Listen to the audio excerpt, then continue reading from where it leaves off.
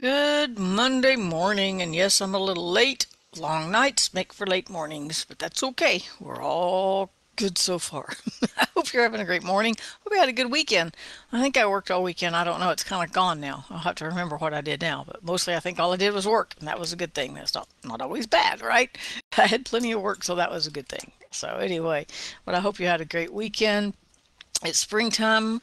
It's lots of time to get outside now. I love this time of year. I love watching everything bud and blossom and the flowers and I like going to Martin Park or Bluff Creek, and now they're getting green and all that. So I love this burst of new life, right? That comes in the springtime. So this morning, as I was getting around late. I really didn't get around that late, but Chris took some extra time this morning because he kept me up most of the night, coughing again. But so as I was getting around and getting things done this morning and trying to kind of plan my day and take time for my devotions and things like that, I just had this sense of gratitude, and it was just I was so grateful that God is just there, right? I never have to get up in the morning and call him and wait for him to answer, or I never say a prayer that goes to voicemail. I never get the message like my phone did.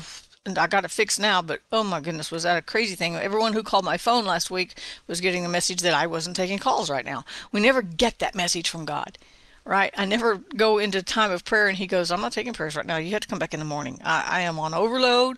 I'm not listening to anybody right now. Right? He never sends me to voicemail. He never turns his phone off, so to speak, right? He never says, "Come back later. I don't want to talk right now. I'm not in the mood for this right now. I can't handle this right now." He never says that. He is just right there. And I was just overwhelmed this morning as I was taking my request to him. Mostly, touch Chris. What can I do to help Chris? Give me some wisdom here. Asking just the general things he hears all the time from me, right? And I was overwhelmed with this gratitude that he just is there. I don't ever have to worry about my prayers not being heard. Even the silly ones. He hears the crazy thoughts I have in my head and the goofy stuff that goes through my mind sometimes, right? And all the craziness in there. And he's not afraid to just be there. He's the only thing I was thinking, he's the only thing in my life, in your life too, all our lives, that is just consistently consistent. He's always right here. Wherever here is. I can move to Timbuktu, which is a real place, by the way. I can move to Godibo. That's a real place, too. I can move anywhere, and he's still here with me. He's still present with me. He's still around me. He still hears my prayers. I can't, David said in Psalm 139, there's nowhere I can go to get away from his presence, right? And not that he was trying to.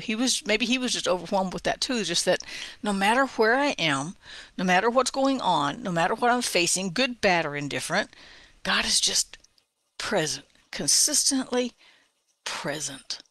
And I was just overwhelmed. And then I began, as I prayed for Chris and prayed for some other things that are on my heart, and asked for directions on some different things and what to do about this and how to handle that, and wisdom and how to handle this, and truth, integrity and things like that. I was just praying for lots of different things, just like you do, right? And I just was just so, my prayers turned to being grateful and just thanking God for being the all wise God. But the thing is, I was also thanking him because I have access to the all wise God. I have access to the holy King of Kings. I do. Yeah, I ain't got access to nobody important. Nobody listens to. As a matter of fact, I was thinking yesterday. I was like, I saw Sandy Patty is moving from Oklahoma City, and the mayor gave her a key to the city. She's done some wonderful things. She looked really a lot older, and I was like, well, yeah, you're older too, Jeannie, right? And so, but I was like, how come she got the key to the city? I lived here longer, and I lived here as long as she did. But I thought, I ain't done nothing. The mayor ain't gonna call me.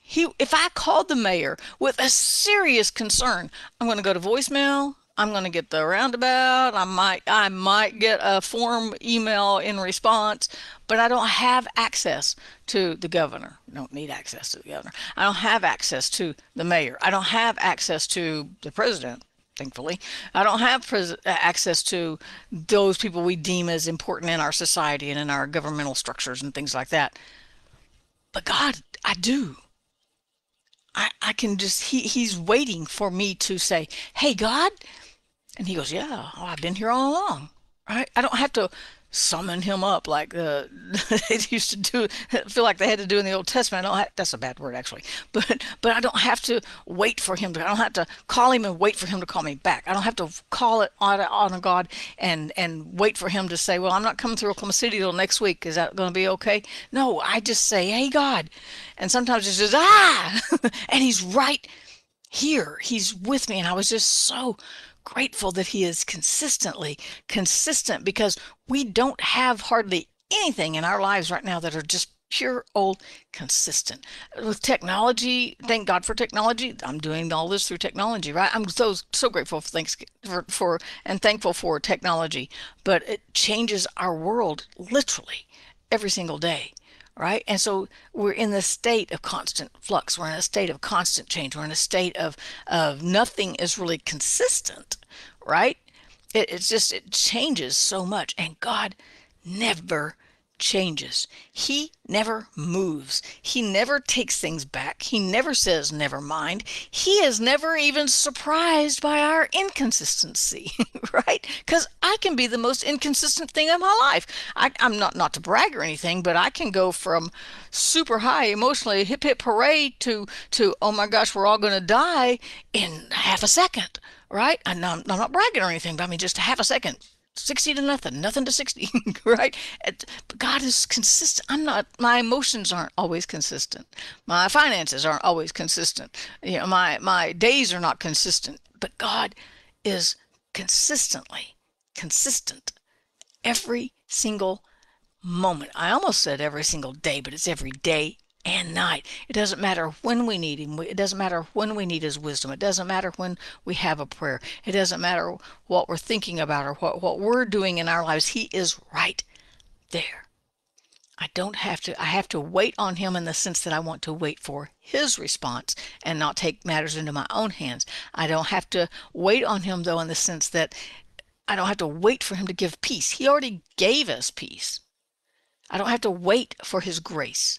I want to go to the throne of mercy to find grace because sometimes we got to look for it, but it didn't go anywhere. It's not because he hid it. You know, he never plays hide and seek, and he never hides peace and grace and mercy in the sense that we can't access it or we can't find it. Sometimes we get our attention off somewhere else and we forget where it is, right? And we have to go back and find that grace to help in time of need, right? We have to go back and tap into his mercy and go, oh, I need your mercy for today, right? But God didn't hide it. He didn't take it away. It is consistent. All of his attributes, all of the things that he's given us are all completely, totally right there. And so I'm so grateful for that today. And because I know that he's right here today, I can let his peace reign in my heart one more day. And you can do that too. So all you have to do is make up your mind. Maybe you're not experiencing his peace right now. Maybe you're not experiencing his grace. Maybe you're not seeing his grace, even if you're definitely experiencing it, right? We're always experiencing that mercy and that grace at work in our lives because he's always changing us to the image of Christ, right? Always. He's always working. And then we just forget and we have to remind ourselves that we are co-workers with God. And that means going back to him and going, hey, you know what? And he's like, I'm right here. He's always right there. When I say, hey, God, he's right there. And I love that about him. I love that about him. I love that he doesn't change. He's still got me today and he's going to have me tomorrow and he's going to have me tonight, right? He's not going to change. He's not going to leave. He's not going to walk away. He's not going to forget what he said.